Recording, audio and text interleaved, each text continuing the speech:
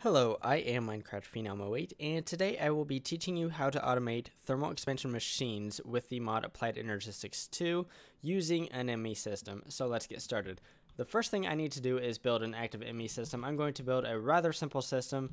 It's going to consist of an ME drive for storage, so let's go ahead and throw in a storage cell. I will need an ME controller over here, and I'm just using a controller to actually accept power from a basic capacitor bank.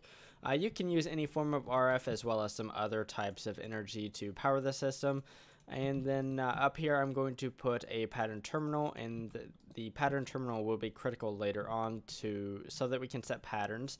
And then right here I'm going to use a crafting storage. This is also critical if we need this crafting storage so that we can actually do some crafts with this. And then the ME interface here is the block that can actually interact with other blocks from other mods. And so let's place this right here. Beside that, I'm going to go ahead and place a pulverizer. In this pulverizer, I actually, for right now, I'm going to blank out everything. So as we can see, if I go ahead and throw some lapis in here, nothing's actually going to happen just yet because I don't have power to it. But let's throw down a capacitor bank for this. And now that we have power, this thing will crush up and provide me some lapis lazuli from the lapis lazuli ore. So let's actually look up the recipe while that's going down. So if I right click here and I look up the pulverizer recipe, which is right here, we actually will get 10 lapis for each lapis lazuli ore. I am not going to be worrying about the sulfur right here, but as you can see, we have 10 lapis in here.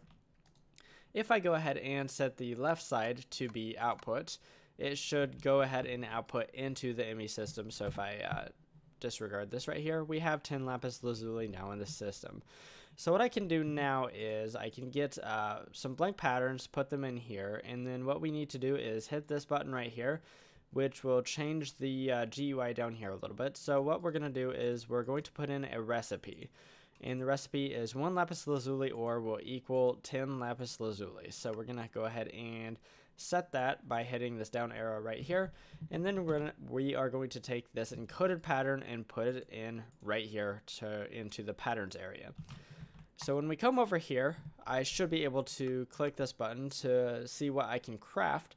And if I hit this and say I want, let's go 30, it should say I need 3 lapis lazuli ore, which I do not have in the system. However, if I go ahead and dump those into the system, and then let's try this again, we should be able to craft this up. So it should go ahead and try to inject the 3 lapis lazuli ore into here. However, it will not do it until I set this to be either input and output, or I can actually use this right here, which is kind of a catch-all, and it should be an input, output, and everything in between. Actually, it doesn't automatically output or input, but it can interact with pipes and things. So if you have an item duct, you can pull anything out of if you configure it like this. But what I'm going to do is I'm going to set it to be input and output.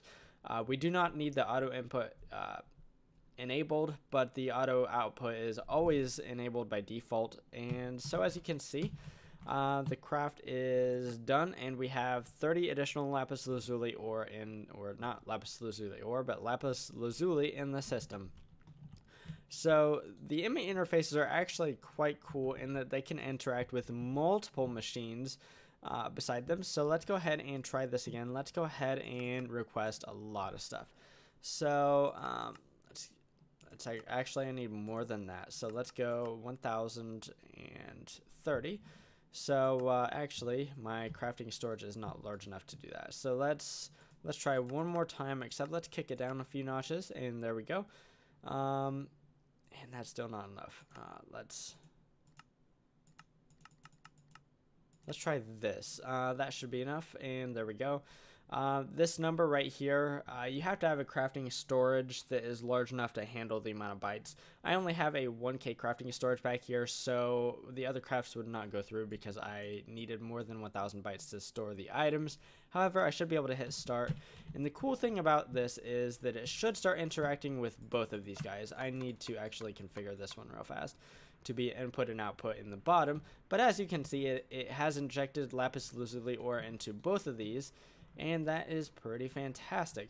So you can actually use that to your advantage to have I've used up to 4 machines on an ME interface before. However, you can definitely do 5. Because cubes are actually 6-sided, you still need that 6th side to connect up to the ME system itself. But you can do up to 5 machines on a single ME interface, no problem. And that is how you automate thermal expansion machines using the mod Applied Energistics and the ME system. If you feel like you learned something today, feel free to drop a like, and if you are interested in learning more about automation in modern Minecraft, definitely consider subscribing to my channel if you haven't already. Signing off, I am Minecraft Phenom 08, and I will see you next time.